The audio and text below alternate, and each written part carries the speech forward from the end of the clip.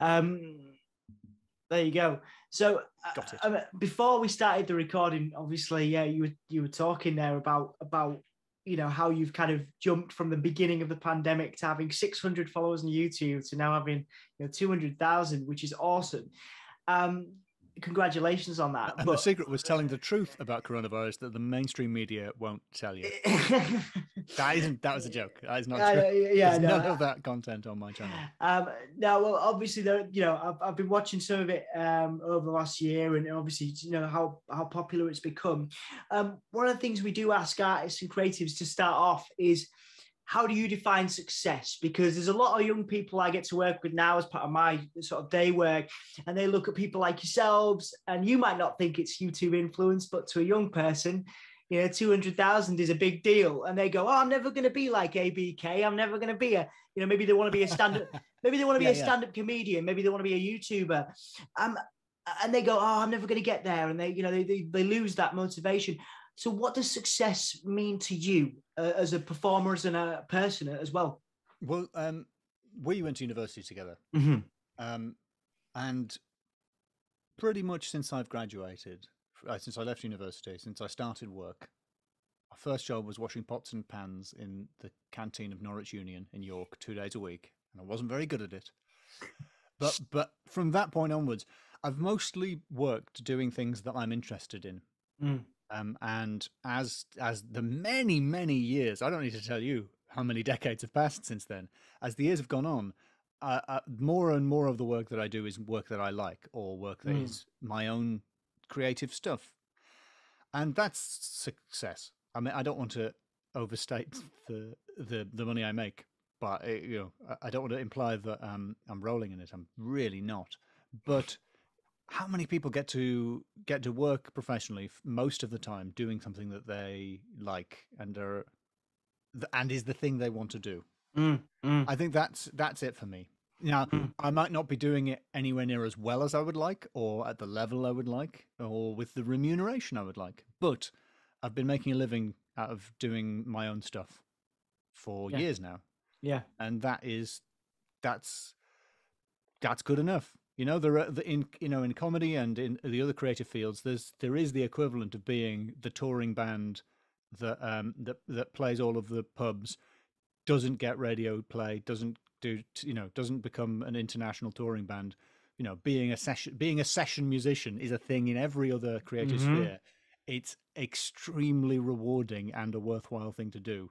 You can by all means work your socks off trying to break out of it, but just doing the thing that you care about at a professional level is good enough. Or it should be, I think. Yeah, I think that's something that certainly, I've learned over the last year is, being good enough is good enough rather than trying to be, although to be fair, like I say, you look at your work and, I've been showing people your work for, a long time now, and, and people love it. People do really love it. And that must be, how does that feel to have, not just have people watching your videos, but people genuinely, I've read some of the comments, some of them, don't read all the comments. Yeah, I don't read all, but it must, what is wrong with this guy's face?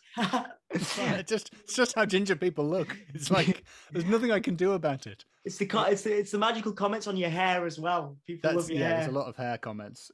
Someone comments drop hair care routine on every video.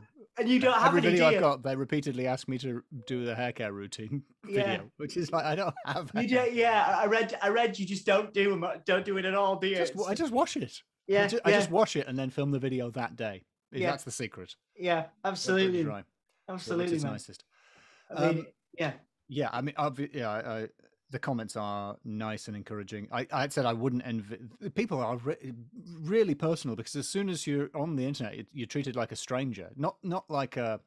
People know the difference between a YouTuber with a small following and a celebrity, but at the same time, people feel like they can comment on quite personal things, which doesn't bother me, but it does make me think, I'm glad I'm not doing this if I was younger or a woman, for instance, because if my sense of self-esteem or worth was more tied to how I look than it is, then that could be quite tough.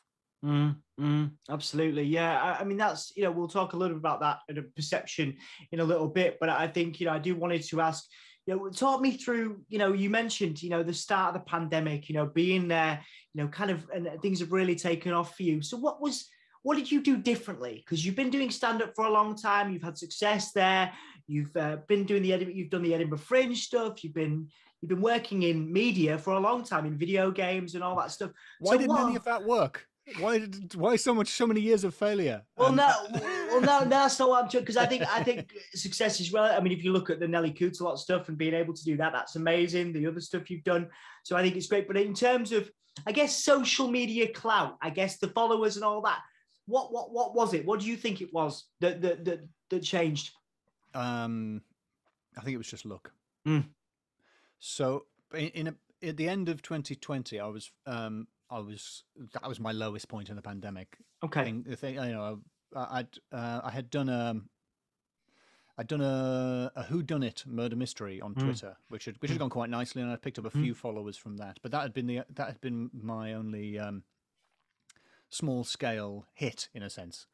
Since I'd been doing sketches on YouTube and Twitter since 2019. So I came back from, that was the last time I did the Edinburgh Festival, and I came back realizing that for the second time I'd done quite a good show, but it wasn't going to be a life-changing, career-changing show, because either the right people didn't come and see it, or they did come and see it and they didn't like it enough, they did come and see it and they liked it, but I still wasn't cool enough to be ready for whatever opportunities they might have been able to put my way. Yeah. So I thought I better start just doing something else. Obviously, that I did film, so I have a sort of I can do film and animations, which is a bit of a cheat.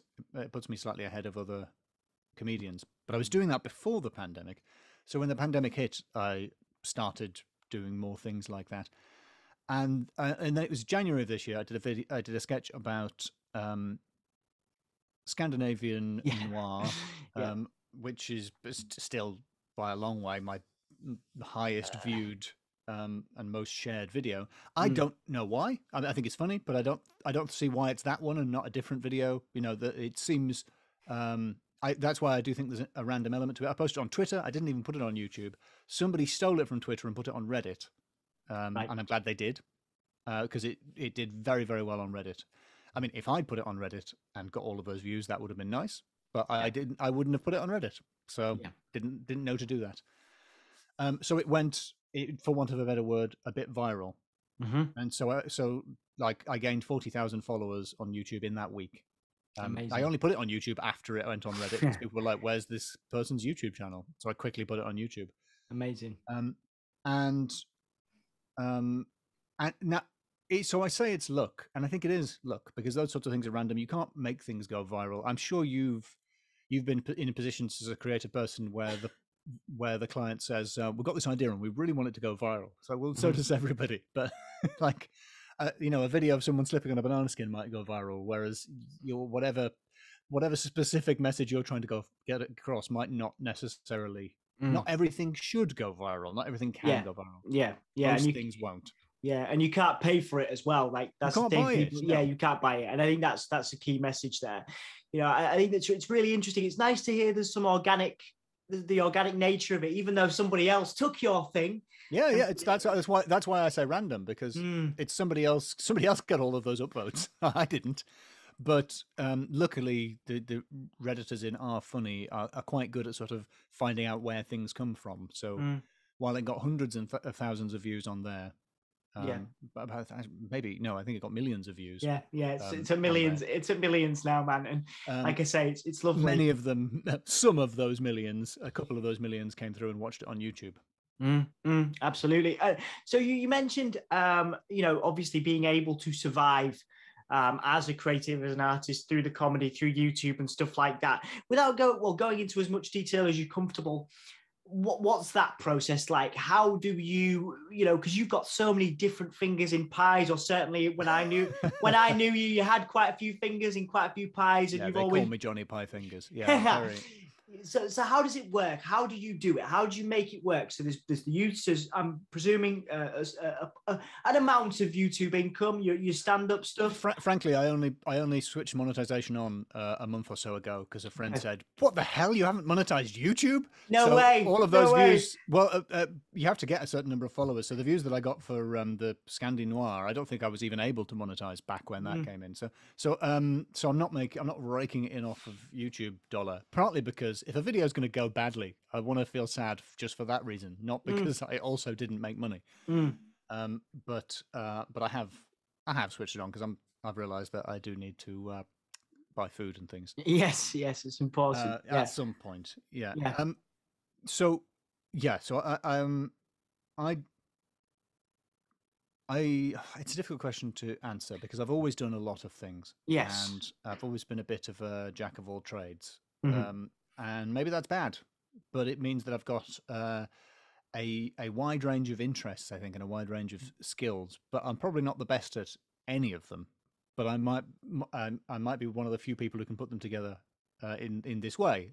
You know, that said, I mean, I know other comedians who work in games, and I know other comedians who do animation, but it's rarer. So I wrote a video game, yes, I wrote an animated video game which released in 2016. Yeah. So that took a huge amount of time and work, and I've never quite priced up how much the time I spent on it for absolutely no money would have been worth. But I now have royalties coming in off of that game, which the publisher would be annoyed at me if I told you. What they are. Yeah. If you know, anybody reading this or listening to this will know that they haven't heard of this game, so it has obviously not been a smash hit. But in the same way that you probably haven't heard of my YouTube channel or seen my stand-up, it's still possible to make a little bit of money, you know, to get on a monthly basis, to get a little bit in that makes paying rent easier. Absolutely. I think that's important to sort of, the reason why I ask those questions, obviously it is quite a personal question, is because one of the things we try and do is motivate people who want to get into creative industries like comedy, like animation, like making videos. You can do it, and you've struggled, and that's important to remember, is you've worked your ass off for what, 20 for nothing, for pennies, for a long time, but you've always done it. You did it regardless. Of whether you were making money, and you carried on, and now you're getting a little bit of the social media clout, but you've always loved it. You've always done it for the love. So I suppose there's two things, isn't there? There's luck, and then there's continuing to do it, because every time you post a new video, you give yourself another opportunity for good luck to strike. Yes. There's an element, I suppose, of, I guess you'd say, privilege these days, because all of these things are a risk. You know, at any point I could take the skills that I have learned and I could have tried to get a 9-to-5 job that would have paid a lot better, and I could be putting money into a pension, getting life insurance, and doing all of those sensible things. And I would be remiss if I didn't advise young people to do that, because obviously that's sensible. But the easiest quality to imitate in the successful people you admire is the thing that separates them from the people who quit, which is that they didn't quit. Yeah. And that's you can't imitate the having the right parents or going to the right school, or you can't control all of those things. But the only thing that they have in common is that they kept doing it. Absolutely. So you can keep doing it. That said, I've done very different things. You know, I went to film school. I was making short films. That didn't work. I started doing comedy and video games. I made a video game. It turned out to be horribly hard work. I stuck with the comedy. But hopefully, I may be bringing different things that I've learned together at this point in a way that, it's working. It seems to be working a little bit better. Absolutely. I got to go on the TV, so that's all. Yeah. Right. If that's the highlight, then I'll accept it. Absolutely. And we'll talk about some career highlights at the end. But I think that's, one of the things, I wanted to ask, because you've been able to do so much different stuff. I remember seeing you in studio at York St. John's. Obviously, they had what back then was good tech, and you were working with that. But do you work in a studio? Like, what tools do you need? So all these wonderful sketches you do, like the haunted house one, for example, looks amazing, and some of them look, some of them look very different. Some of them look like they could be worked on in a massive studio. Some of them you're probably doing in your kitchen. I don't know. But what tools do you use, and how do you make a sketch? What's the creative process behind every haunted house movie, for example? That was quite a deliberate one, because we'd watched the Conjuring series of films, because it was Halloween, or Halloween was coming. I think I managed to release that one not on Halloween, like an idiot, and then on Halloween I didn't have a sketch, and I was like, oh, could have waited. But so we'd watched the Conjuring films, and I decided I wanted to do a spoof of it, and I'll just sort of, I think I was on the train. I often try and get ideas out on the train, and so I knew I wanted to do every haunted house movie, and I think usually there's just a point where I think of a joke, and once there's a joke, then I can write the rest of the sketch. Okay. And I can't remember which one it was with that. I think it was probably just a joke about the housing market, about the fact that once they bought the house, they can't sell it, or they can't live anywhere else because they've already bought the house. So just to try and do something about the housing crisis as a sort of throwaway joke in it, I think was the idea that made me think, oh, right, yeah, there's a joke there. So, and then I can have fun trying to match the aesthetic of those sort of low budget.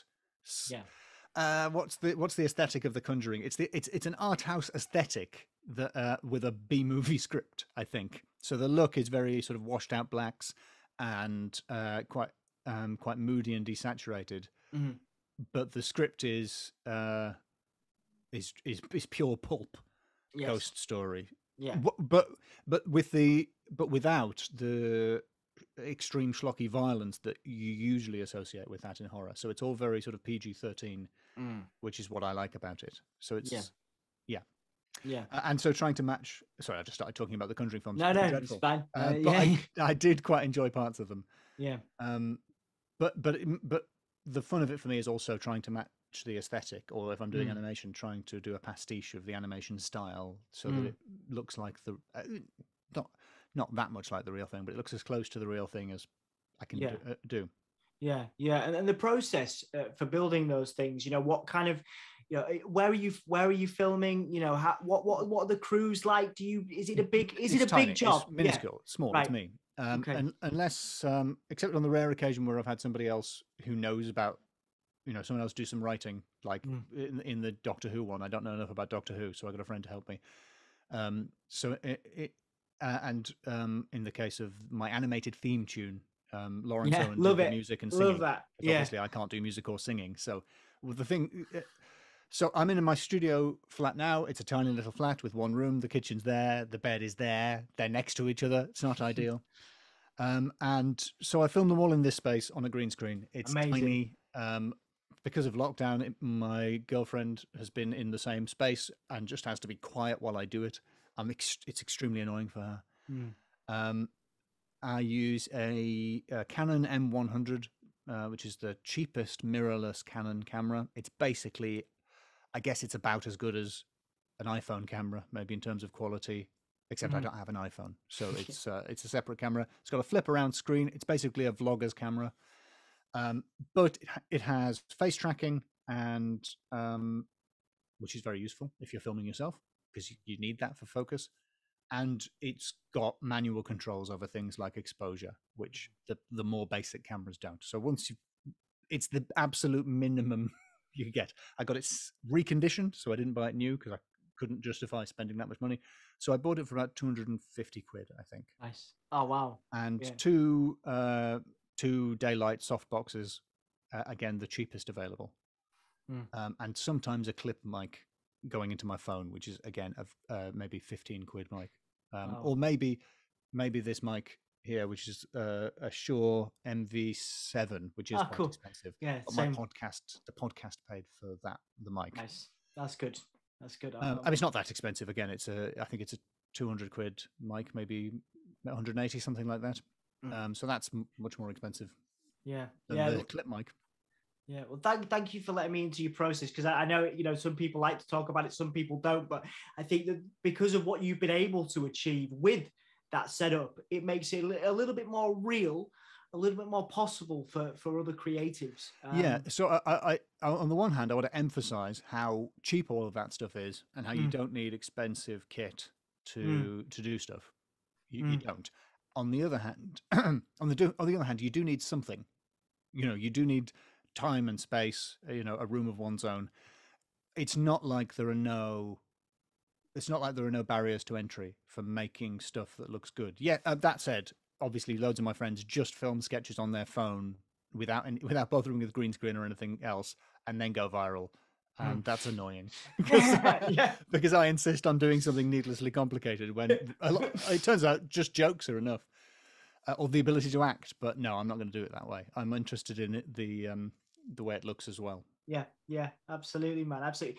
And I mean that, one of the things that stuck out for me there is, you're using the space that you've got. Your partner obviously helps out in terms of she's incredible. Yeah, she does, and she does the sometimes does the hair and makeup on if there's female characters. And that's awesome. And my best to your partner as well. I have the same sort of problem where you're living in a house and you're making noise at ridiculous hours of night. Say we're filming a podcast or whatever, and they're in the other room, not sleeping, not being able to sleep. So I applaud your partner for that. Talk about the writing as well, because again, some of the dialogue, I've showed it to people that have never seen you before, and they laugh. I've laughed. Lots of our friends, mutual friends, have laughed at you in a positive way, laughing with you rather, Alasdair, over the years. So you mentioned writing on the train. Where do you write? Are you sat in your bedroom? Are you sat in that kitchen? Like where do you need to go out? Do you need to be in a place, specific places, or can you just sit right there where you are and write some of this dialogue that has gone viral and has entertained millions of people? I think I'm very lazy and bad when it comes to writing. I'm very, very slow. I'm extremely slow. When it comes to stand-up, doing the videos has made me reevaluate that, because I found writing stand-up very slow, because with stand-up you come up with an idea and then you have to try it out in front of an audience. So it's written sort of iteratively, unless you're maybe George Carlin, who just writes it all out as prose. And then, but even he then read it out in front of an audience and I imagine revised it. Whereas doing videos is interesting because the investment is higher, and yet there's no revision. You don't get to test it out. You don't get to do A and B testing on YouTube, where you try it on a small sample of people and then go back and revise it. There's no test screenings. You just make something and then edit it and animate it or whatever, and then you put it out, and then you find out if it was a good idea, which I suppose is more like putting out a song or publishing a book, or an article for a magazine. You don't. Although, yeah, you do. What am I saying? The doing the videos has made me realize, because I've done I've done a video or two a month, sometimes a video every week for some periods. And one of the things that comedians talk about, how can you write a new show every year, is a big thing in British comedy. Other American comedy doesn't have that thing because it isn't centered around the Edinburgh Festival, but British comedy is. How do you write a new show every year? Well, a show is maybe 55 minutes long, 50, maybe let's say 52, including the start, bit of padding at the start and the end. Then all you need to do is write 60 seconds of comedy a week for the year, and you've written a show. That's sort of a bit of advice that comedians give each other without ever anyone really believing that that's how it works. But I suppose that I sort of did do that. In every couple of weeks, writing a 1 to 2 minute long sketch. In terms of time, that I did write that amount of stuff. Now, it's not material that transfers to the stage, but you realize that by making small incremental bits of work over the course of a year, it has built up. Probably not into an hour. Maybe I've got half an hour's worth of, but there's only half an hour's worth of good jokes in anyone's shows, I think. So definitely any of my shows. So I don't have I'm not very good at working in a regimented way. Right. So I was writing. I don't know if I'm supposed to talk about it. It's not finished yet. So I've been writing a book. Okay, a book. And that has been flipping hard because it's long It's just so many words. Yeah. But I often write on the train or on the way to and from gigs. I walk around and talk and say things. It's trying to get to a premise or an angle that is the thing around the kernel of the sketch or the kernel of the bit around which other things can be built. Yeah. And with stand-up, it's often, if that's a joke, go out and say it. If people laugh at that thing, then you've got a little thing, a little cornerstone around which other things can be built. Yeah. Now, I've seen more experienced stand-ups, and I've seen them go into new material gigs, not just with the little cornerstone, but having already started to build, in every direction they can think of off the cornerstone, and realizing that's probably the direction you need to go to as the pressure piles on. As you, if you're where they are in their career, you can't afford to just go out and to see if one line works. You need to go out and here's one line attacked from every possible angle you could imagine. And maybe none of them will work, but maybe if one of them works, then it's not just a line you've tried out; it's a whole beginning of a routine. Yeah. But I'm not there. I'm not there. So for me, it's, can I just find an idea that I think will work? Yeah, absolutely. I mean, that goes on nicely to my next question in terms of not necessarily with the writing, but performing. Now, stand up is, you're used to, obviously you are used to doing the stand up shows now, but you're an animator, you're a filmmaker, so you're sat on a computer. What was it like for you when you first got up on stage, a while ago now? What are the main differences between doing a sketch for comedy, which you're controlling, you're sort of melding into what you need it to be, to going into an unpredictable setting on tour as a comedian? Talk me through the kind of differences that are there as a touring comedian to someone that, is building those comedy sketches for a digital audience. Sure. I'll just jump in and address a point in terminology. People often talk about me touring, meaning going around the country doing gigs. Yeah. In comedy terms, you're touring only if you're doing your own shows in that context. Yeah. So I'm not a touring comedian because I don't have enough profile to tour. I do travel around the country doing gigs, but there'll be gigs, these will be club nights with other comedians on the gig. And very occasionally I might be previewing my own show or doing a show after the Fringe, but it's not quite the same as when you see, big name comedian on tour doing a national tour. Okay. So just to make sure I'm not claiming pretensions, the doing stand-up is very enjoyable. I would recommend it as a pastime or an activity. It's arguably better than lots of other things. So I started doing stand-up having made lots of short films that nobody was interested in, that I couldn't get into film festivals. None of them were comedies. Maybe I should have thought to put jokes in them.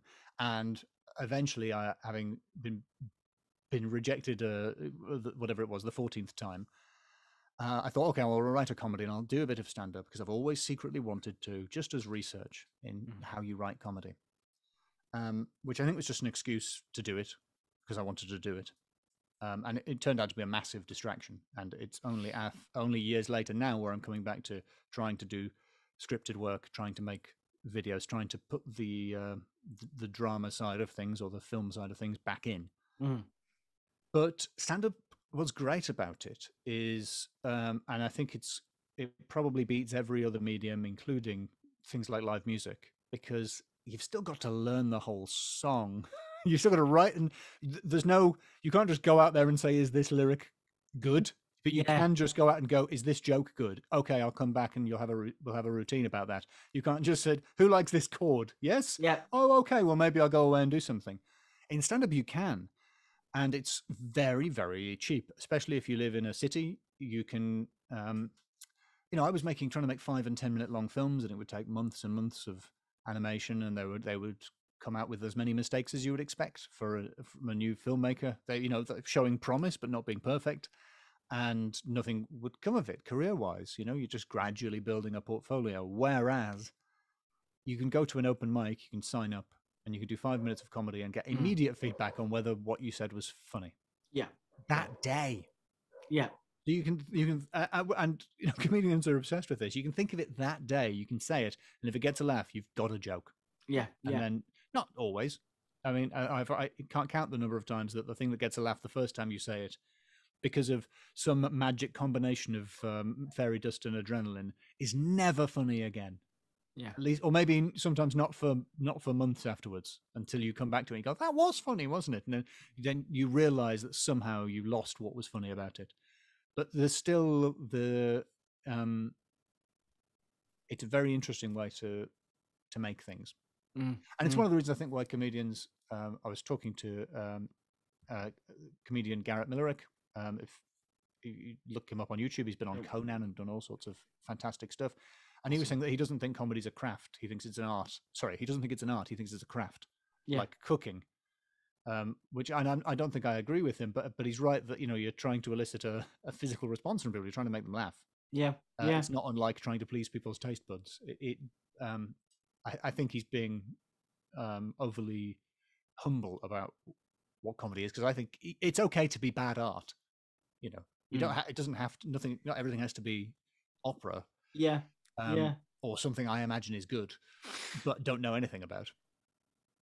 Yeah. Is it?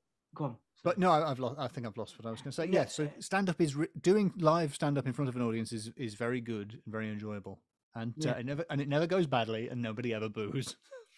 Yeah, it's interesting, isn't it? Because you can occasionally. I went to not been to many stand-up shows, but I went to a couple more recently after the pandemic, just to experience local comedy shows and stuff, just to experience something new after being able to go out again. And one thing that did strike me is exactly what you said. This guy was checking with the audience. Like, what do you think? Is that good? What do you think of that? And people are like cheering and saying, yeah, or, sort of. You can actually ask people. Yeah. Yeah. Yeah. I mean, that sounds like maybe that's probably something you wouldn't, and you'd have to be very confident, or it would have to be framed as a sort of new material night. To get away with that. That was it. Yeah. It was a new material thing. Yeah. But there is still a certain looseness, and I mean, obviously the audience knows that they're involved, which is why people think it's hilarious to heckle, and which is it's not in general. But the audience is part of it, a big part of it. And there are times when, and it can be helpful, especially if you're trying like a very short joke or something. It's useful to know: did you not laugh because that wasn't funny, or did you not laugh because you didn't get the reference, or you didn't understand where the punchline was supposed to be? Because if it's number 2, then there's still a chance that it's funny, and I just need to rewrite it. But if it's number 1, then it's dead. Yeah. And you can just ask people. It's nice.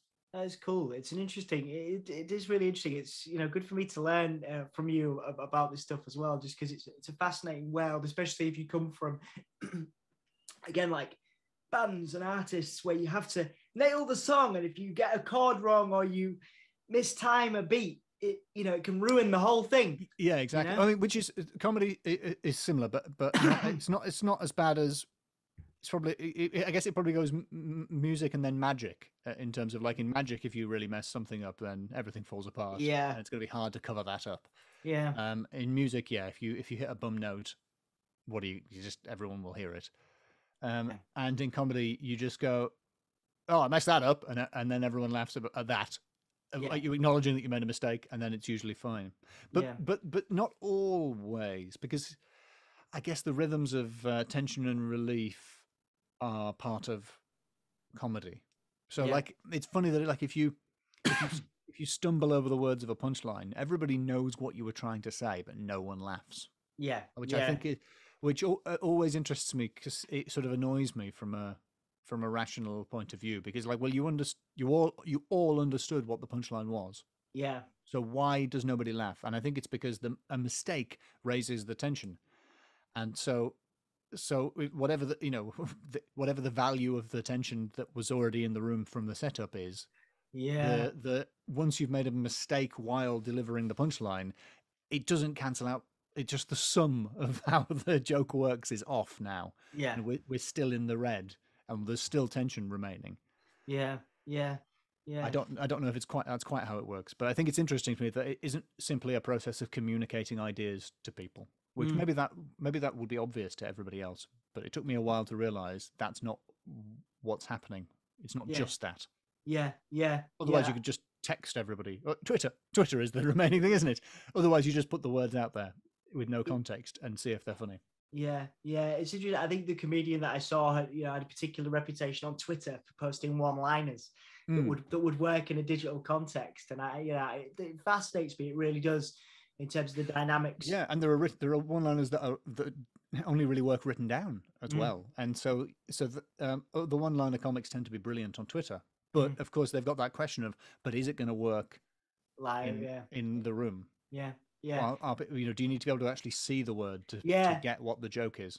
This guy had like a PowerPoint, and stuff. So he was really almost like, so there was a visual accompaniment. It's I'm trying to work out who it is now. I probably know whoever this person is. Definitely really interesting. But yeah. So what was I gonna say? So yeah, 2 or 3 questions now then to finish off, because I am going to talk about your time in video games, because I think it's important. I think that was a really cool. Certainly for me to see your progress in that, even though you weren't necessarily viral at the time, it's still really cool, man, to have made some video games and brought video games out into the world and been a part of the writing process for other games. But before that, again, most of our interviews are centered around advice questions, and we've already covered a lot of it. But you went to uni at York St John's. Now, York St John's, not necessarily renowned for bringing out, like at the time, certainly for bringing out people of your time. You're now a viral comedy sensation, whether you like it or not. I don't think YouTube existed when we were there. Yeah, exactly. Nobody had gone viral. Exactly. There was no such thing. You had to go into like a Usenet group to try and go viral in those days. Yeah, absolutely. But you've got a Wikipedia page now. You got all this stuff. Yeah. And I think that's really cool that not the Wikipedia page, but the fact that you came from York St John's and you came from these areas where you're not, you're in London now, but you weren't then. And it took me a long time to go to London. Yeah. And I think we work with a lot. So all our key areas is sort of still York, Leeds, Sheffield, Manchester, Hull, so predominantly the north of England, and working through those cities. And again, a lot of stuff still comes up for me, even less so now than it did. But the question we get is, how do you make a creative endeavor work in the north of England? How do you work in the media industry? How do you build, a project that is going to be successful financially and personally? Now, even though you're in London now, you do have roots and parts of your life in the north, and you started your I'm career from the north. Yeah, Durham. So you started your career here. So do you think people can make it work anywhere, or do you think it was advantageous if you can afford to move to London? I've lived there. You obviously live there now. If you could afford to do it, I think that's the key. That if it has to be something you can afford. But if not, if you can't, and those are the people we're speaking to, those are the people that we work with, the people that just don't have those resources, and they go, well, I need to move to London, right? I need to go to uni in Manchester, right? I need to move to America, Los Angeles, Boston, right? So is it possible to do it from your experience in the north and make it work? Or what do you have an alternative perspective on that? It isn't a straightforward yes or no answer. I'm very aware that what I ought to have done is move to London a lot sooner than I did. And I don't regret not doing that at all. Okay. So I don't regret my time in York. I moved to London to go to the London Film School, where I did an MA. After studying film in York, I continued to study film, which is also something that I don't regret. But I can't say necessarily that it doesn't neatly segue on to where I am now. I can't argue that this was a series of brilliantly plotted rational choices as I moved in a pincer movement towards my goals. It was very much following what I was interested in at the time. I think it depends on what you want to do. There are definitely advantages to being in London or Manchester. Of course, if you're in Manchester, you'll always be wondering if you should move to London. And if you're in London, you'll always be wondering if you should leave London, because it's horrible. That isn't really true. I really like living in London, but if you live in London, you don't have to commute during rush hour. It's very nice. And I don't have to commute during rush hour. If you live in London, you have to commute during rush hour. It's not so that is a big negative. So but I can't stress how much of a traitor I am to the north, in that I do enjoy London. And one thing that people from the north need to appreciate is that that London is the left-wing bit of the south. In the north, especially in Yorkshire, we tend to imagine that London is the home counties, whereas it's a donut of Tories around London, and London is full of poor people and rich people.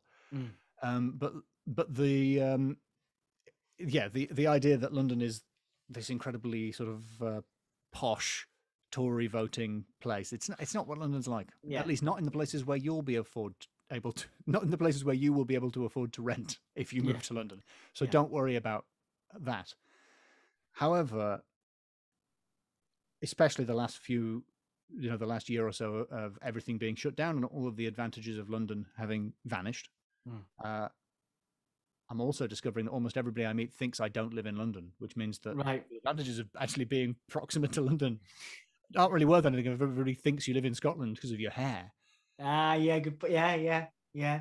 But Glasgow, I suppose, would be another. Glasgow and Birmingham, I suppose, are the other sort of big city alternatives, moderately big. I like Glasgow a lot. Glasgow's good.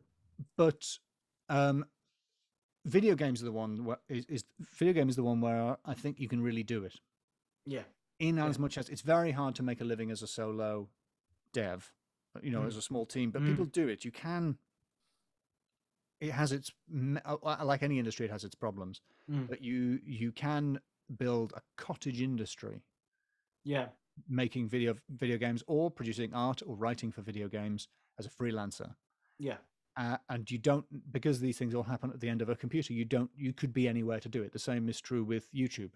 Yes. You don't need to be anywhere in particular to do these things.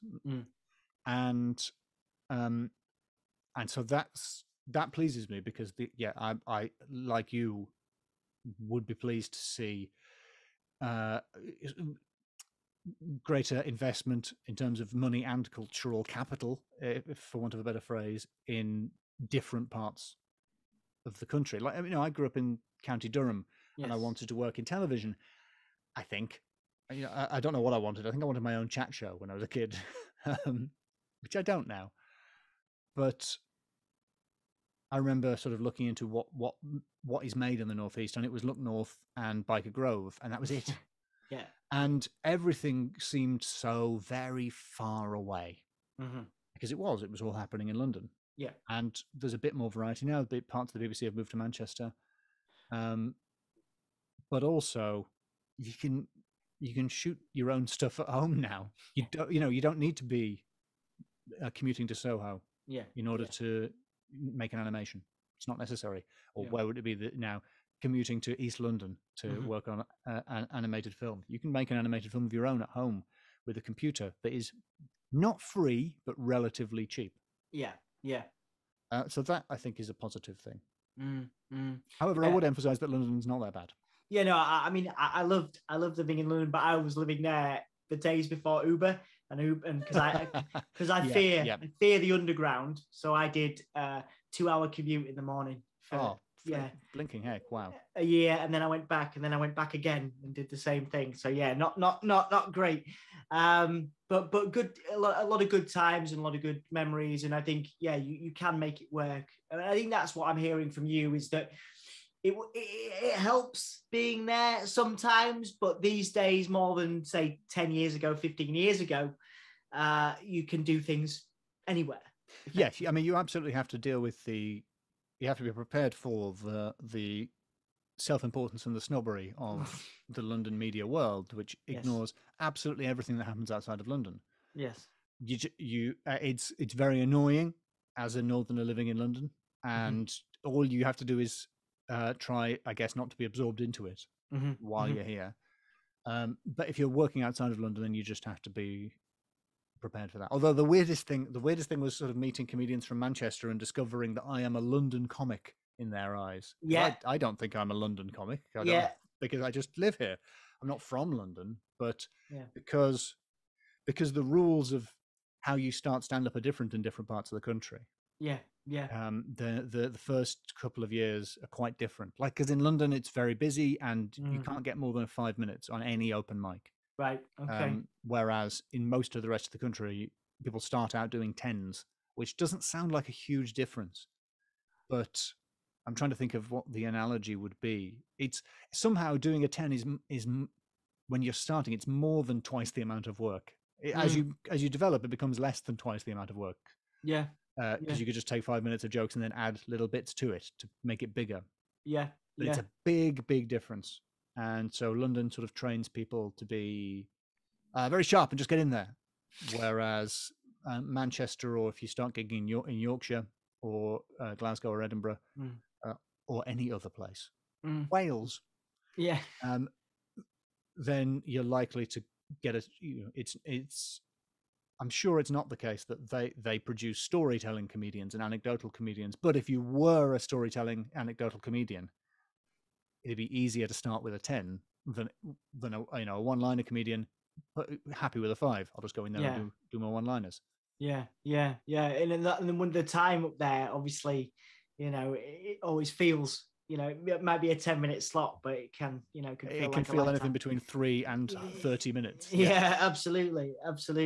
A couple more questions before we finish. Like I said, thank you so much for spending so much time with me today, It's been lovely. I do want to talk about your games. I do want to talk about Nelly. Did I change the topic there? Sorry. No. I was the one that did it because I wanted to talk about your experiences and like I say, I'm sorry. I know it's like an hour now, and you've probably got. Oh no, it's fine. It's fine. I was late as well. But we started at 10 minutes past because my internet broke, so it's not a problem. It's all good, man. We will talk about projects that you can tell us about at the end. But I think it's important to touch upon some of your other successes in my eyes. Doing Nelly Cootalot and obviously writing for Unforeseen Circumstances and having the games work that you've done. What was that like? To take me back and talk about that work and how much that means to you now. Because you left the gaming stuff to focus on comedy, to focus on this part of your life, the sketches. I suppose so. I am in theory contributing occasionally to other games with writing at the moment. Although practically speaking, I haven't done anything for the last few months. Yeah. Okay. So the Backwards team that made Unforeseen Incidents, I am supposed to be helping them with other games that they're working on.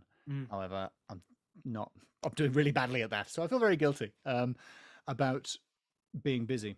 So I've always been a huge fan of point and click adventure games.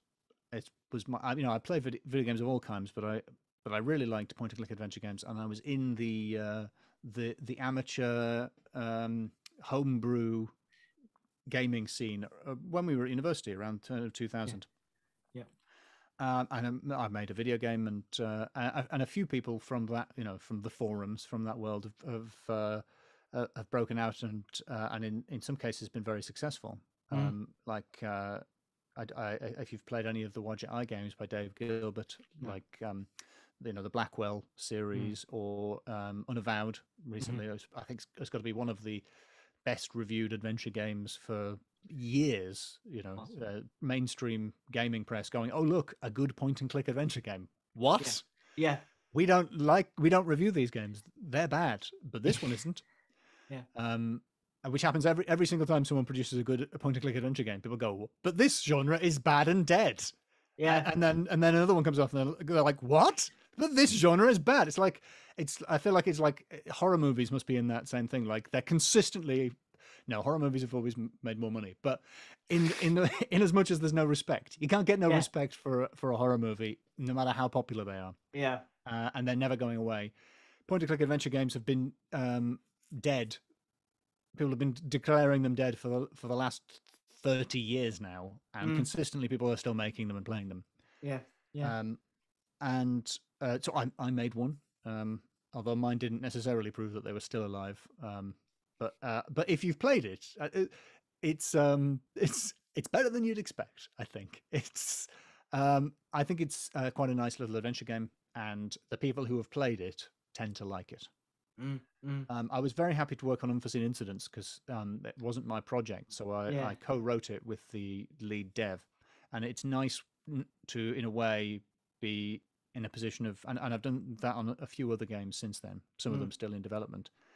That's a very nice position to be in because, in a way, this isn't my passion project. My job is to try and make this person's idea better in any way I can, and that might be giving honest feedback about things that I don't think will work, or it might be just punching up jokes, Yeah. or looking at story stuff and thinking, okay, well, is it more exciting if we turn that reveal into something that happens at the start, so we have this information all along, so throughout this bit the player is going to be wondering about what the outcome's going to be. Is that going to be more dramatic?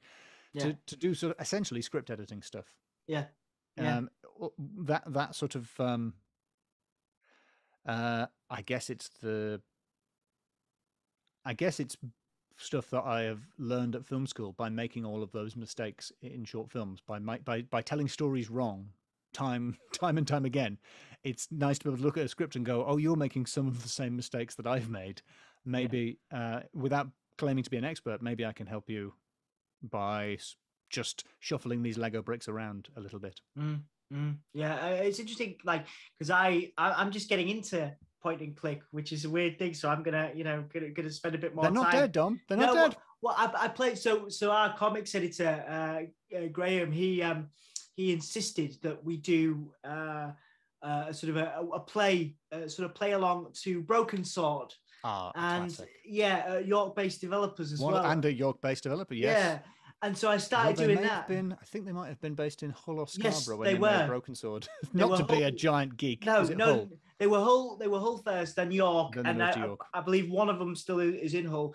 But it's interesting point that going back to what we were talking about earlier. But I'm getting into it now, man. So I'm going to go back because I was looking at unforeseen incidents and. And you should. I mean, you should. If you haven't interviewed Charles Cecil, he's terrific. I'm in process. I'm in process. Yeah, I'm in process of trying. We'll see. Fingers crossed. But yeah, it's just nice to get your viewpoint on that, because again, I think, like I say, you've moved away from that now into the comedy and the stand-up, but it must have been, such a huge part of your interest and your taste, because you played Nintendo, and then obviously, being able to have games release, for that, and it must be such a big part of your life, even though, you don't look at it as necessarily a renowned success.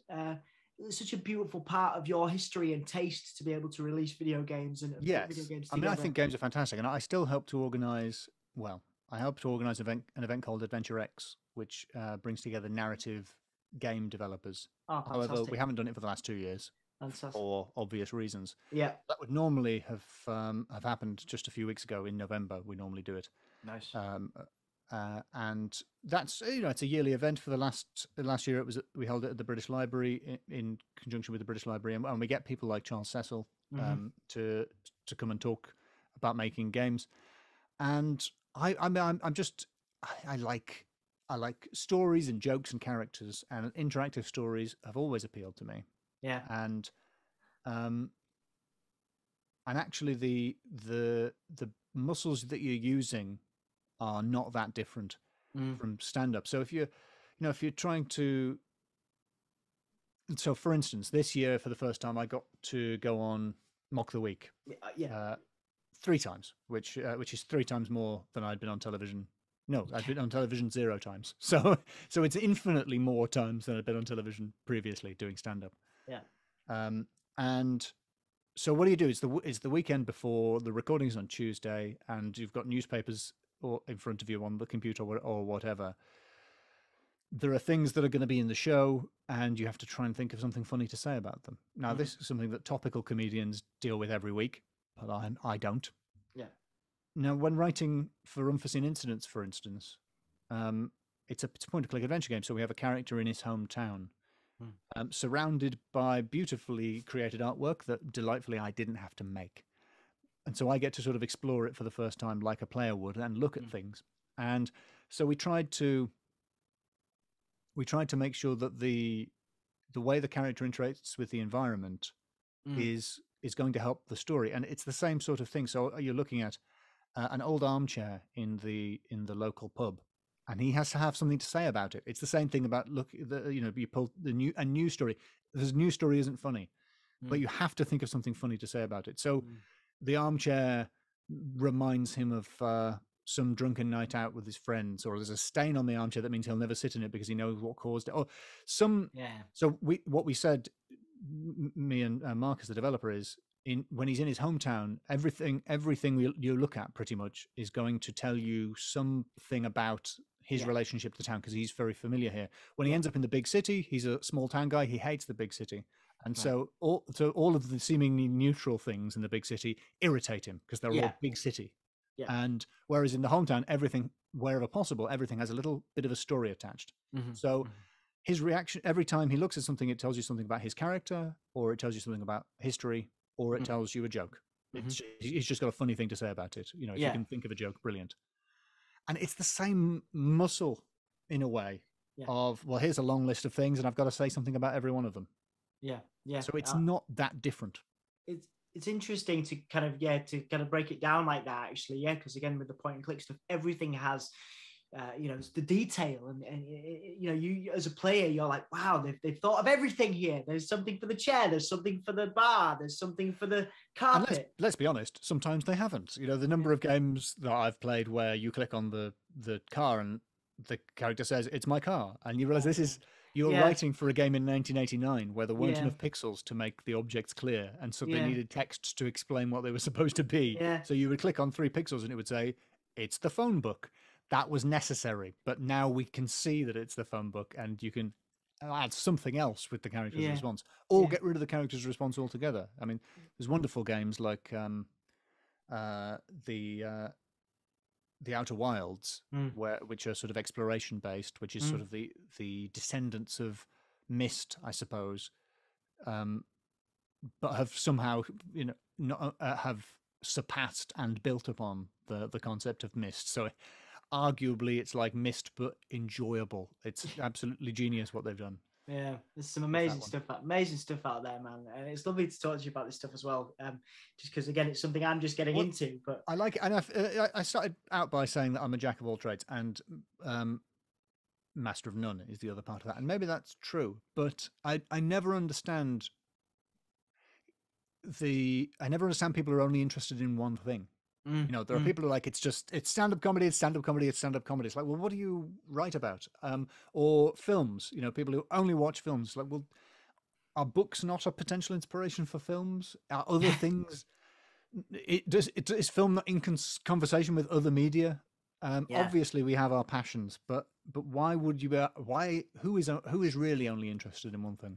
I understand the career advantage to focusing on one thing and just going for it. Yeah, but I have enjoyed simply doing whatever interested me. Yeah, I love that, man. And I love the fact you can make it work, and you have made it work, doing everything you've ever wanted to do.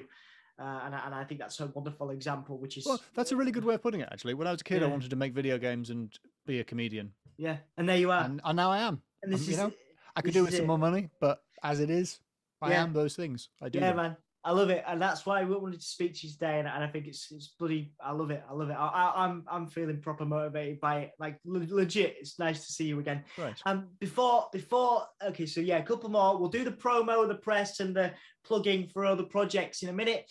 But I do want to ask you this. I do want to ask you about career highlights. Now, one would assume you're going to say Mock the Week. One would assume you're going to say viral success with your videos and the sort of having the Wikipedia page, the fame and all that stuff, whatever. but that's my assumption. Those are my assumptions, and I'm aware of that. So I'm going to ask you, what are your career highlights? What means the most to you when you're going to die, in the distant future? What is it you're going to look back on and be like, holy shit, that was, pardon my language, that was amazing. I did that. That's cool. I really appreciate the way I said pardon my language to myself on my deathbed. In my head. I like that. That's classic me. To be like, holy shit, pardon my language. I'm about to die here. So it seems